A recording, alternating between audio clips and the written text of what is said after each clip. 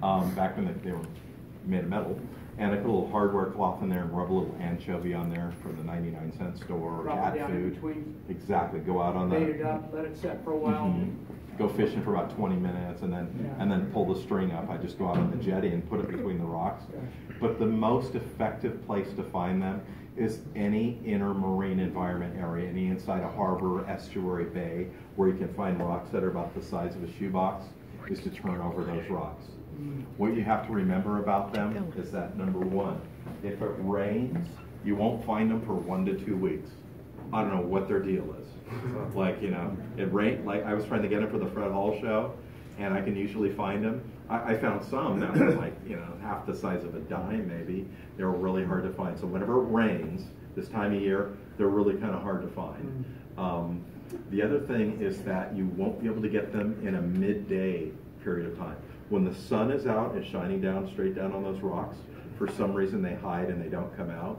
But when shade comes over that area, so if I was to go down, just use the Santa Ana River as an example again, and look along the side and go, okay, there's an area where there's some rocks I can turn over, they're not too big. I would wait until that area was in the evening, not completely in the shade, but where the sun is low enough where it's not beating down on it, because they think that the shade, the edges of shade, is a place where they can hide. And sidewinder crabs, or line shore crabs is their technical name, which are anywhere from, you know, the size of a dime maybe to this big, are very effective baits. That's the bait that was used to catch the last two record barred surf perch. They only seem to work in the coldest winter months, so December, January, and February, because that's when fish find their way to rocks to hide, and when a big wave comes and washes those sidewinders off, that's what they're eating.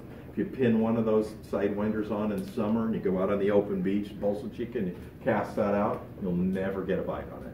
But in the winter, near rock structure areas, that's a fantastic bait to use. Quarter size, did you say? I normally like one that's about the size of a dime to a quarter. There's a fella, Sidewinder Ron Schmidt. If you look in the record books, he holds numerous records. He holds the pile perch record, he holds the leopard shark record and so forth. And he likes to use big ones. Whenever you see him, he's got a bucket in one hand, he's carrying his rod in the other hand. He's about 88 years old now. It's an incredible person. But he loves to use sidewinders. Probably have about this thick of them. So many sidewinders that he collects. You go over to his house, you know, he's single now. You see him like run in front of the TV. I mean, they're like everywhere. So I said, you know, like, what's the biggest sidewinder crab that you'd use? I like ones that are about this big. I'd use the biggest one I could find. And I said, well, you know, they got some big claws on them. You know, they could hurt you. He said, hey, Bill, you just grab them from the back, and when you're ready to put them on the hook, you break off one crab and you throw it out in the water. You break off the other clamper and you throw it over there. It's kind of like getting chum out there. And you hook them on and you cast it out. And, you know, later that day we went back to the car and I thanked him for his tips he gave me. And I went to shake his hand and I looked down and he was missing a finger. So, little ones, dime size probably. You can use the big ones, but I usually use those dimes. They're easy to handle. How do you hook a sidewinder? A sidewinder is really easy to hook. If you turn the sidewinder crab over, the bottom of it has a little flap on the back of it. It's triangular if it's a male, it's round if it's a female. Okay, that's question 22 on the quiz. All you're going to do is take one of these Damagatsu split shot hooks or owner mosquito hooks, these little hooks like this, and you're going to just poke it through from the bottom to the top. Just go right through that flap, because we're keeping that flap from opening up is what we're going to do. And that's it. You don't need to hide the hook or anything at all. When those bigger fish find that, none of the smaller perch will eat those. Only the biggest fish will. And when they find those, they just inhale it. All surf fish eat the same way. They inhale their bait and they crush it in the back of their throat, and they spit it out and they eat the individual pieces. That's why, like trout fishing, you got your power bait out there. You're like, I want the thing to hit 3 or 4 or 5 times, make sure it's down its throat, and then I'll set the hook. In surf fishing, if you wait for it 3 times, it will already have spit out the pieces of your bait, eaten all the pieces that have no hook in it, and left the one with a hook in it. So as soon as you feel that tug on your line, you reel down and lift up and you've got the fish. But that's all you have to do, just expose that hook and that's the way to go. Isn't it true that when you're finding sand crabs, usually by jetties, And one add-on to that. And when you find a sand crab bed, it's usually spongy. Right, it's going to be soft, and because they're usually going to find an area of soft sand to bed down in, because it's easier for them to dig there. But yeah, sand crabs, you'll find them in two places.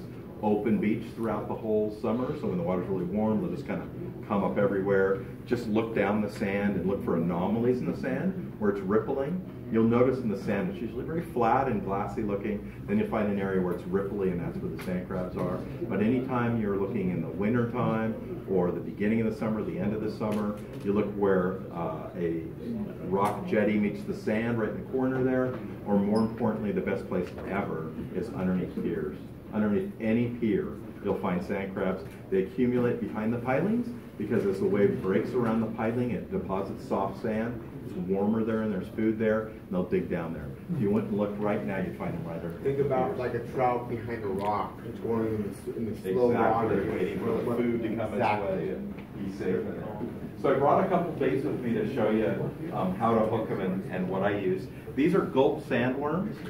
Everybody who surf fishes should be familiar with these. Should be familiar with these. My only advice to you is you want to put these, once you open them, in a Ziploc bag, and then put that in a Tupperware container or another Ziploc bag, because I guarantee they will leak. So these are a good bait that I like to use on the beach to go and cast out looking for fish. Once I find fish, I will go in and change over to a natural bait. So with these guys, I'm going to use a small hook. I'm going to use the Owner mosquito hook. The top of it is flat. The bottom is like a little tail. I'm going to go right down the very center of the bait and punch it out through the side. Always got to remember to take these off your hook after you use them at the end of the day, or they will turn into a rock. And then I'm going to actually pull it up on my line. So if you can see this, it's as flat as it can possibly be. And that size, just a small piece? Yeah, this is 2.5 inch. You don't want any baits longer than this. They make a 6 inch and a 2.5 inch. You get the 6 inch, just cut them in half. If it gets pulled down like this, but when you get a bite or so, or a lot of casts, that's called getting your pants pulled down. When your pants are pulled down, unless you're a teenager now, you pull your pants back up again and make sure it's as flat as you can on the hook, and that way it's not spinning as it's making its way back to shore. So that's one of the baits we use, and of course grubs, which are very similar in shape to this. We hook those exactly the same way. And then the other bait I wanted to show you are lugworms. There are 3,000 worms in the marine environment. Wow. And two of the most common that we use are lugworms and bloodworms. These worms, which look a lot like the gulp worm, come from Korea. They come over every Thursday, and then they go through immigration and naturalization. They say the Pledge of Allegiance. And then I knew that was coming. In other words, they've made it over the wall, and then they make their way to all the tackle shops here. These came about because the cost of bloodworms went from about $7 a dozen to $37 a dozen. And I don't know who would put a $5 bill on and cast it out. So these worms came about. They're found in the Mekong Delta, and then the Koreans figured out how to farm them in nets. So these are a fantastic surf fishing bait. They're relatively easy to hook. This one is super lively. I take one of these long shank sprout hooks. I go right down its mouth. So of course it's got a mouth side and it's got a tail side. And I feed it up the hook. And if I had time, I would feed it all the way up. So I have maybe 1.5 inches or so below the hook. But I'm not going to do it this time because I don't have enough time. And then when you put it on the hook actually comes out through the middle of the worm. Your line is coming out right out the worm's mouth. You use the entire worm and never cut it in half. The reason for that is if you cut it in half and cast it out, the salt water will wash all the goodness out of the inside. Yeah. So like if you went down to your local butcher and you said, hey, I want some of that sausage I heard about, $8 a sausage, it's got goat cheese and apple, and you took it home and you cut it in half and you squeezed the inside in the trash can and ate the skin wouldn't taste very good. And that's why we use the entire worm. And I will normally get the hook all the way down here, so there's about 1.5 inches below the hook. And that way, after I catch a fish, I can pull down another 1.5 inches below it, and I catch maybe 3 to 5 fish on each worm. There's 18 worms for about $7 or so. They live in your refrigerator, depending on whether somebody takes them out and throws them away, for like 4 to 6. Your wife will let you? That's right. That's right. Whether your wife will let you. Why are we keeping another resident Or if you're here? single. Why are we keeping another resident here? What's that? Why are we keeping another resident here? That's right. That's right. We're not paying rent. So you do that instead of just treating it, in other words, bring it back out, turn it around, and go back in? Exactly. This is the way I'm going to do it, where I'm going to feed it, and the worm's actually going to be this far up my line or so, and just about an inch hanging below there. You're going to catch a fish. They're going to bite that inch off. You're just going to pull down another inch, and that way you can use the whole worm. All of the goodness will stay in the worm. You'll be able to catch 3 to 5 fish. What kind of worms are those? Do you use that worm threader? Have you ever used the worm? Yes, some people use a worm threader. I don't, just from experience. But yes, other people, especially people in freshwater who are used to using the worm threader, are really good at it, and that works perfectly fine. Can you use freshwater worms? No, you can't. We've tried earthworms, red worms, all those things.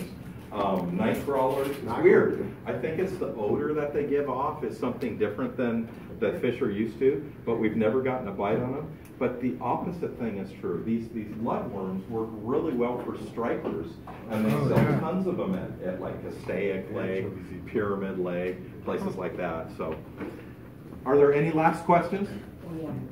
All right. Well, thank you. Just one quick question on grubs. Are the 2-inch motor oil grubs good all year long? Yep. Yes. Motor oil is a fantastic color, and as long as your branches are shorter, they work great. If anybody's asking questions for me, well, last question here, and then we'll be in the back. How do you start a business on bloodworms? How do I start a business on bloodworms? Have you ever seen that show where they go out and get some bloodworms? They have like these muck boots that are like this big, and they muck-lucking, yeah, and they dig with these pitchforks. It's really, really hard, but there's obviously money in it if you can figure it out. All right. Thank you, everybody. I really appreciate it.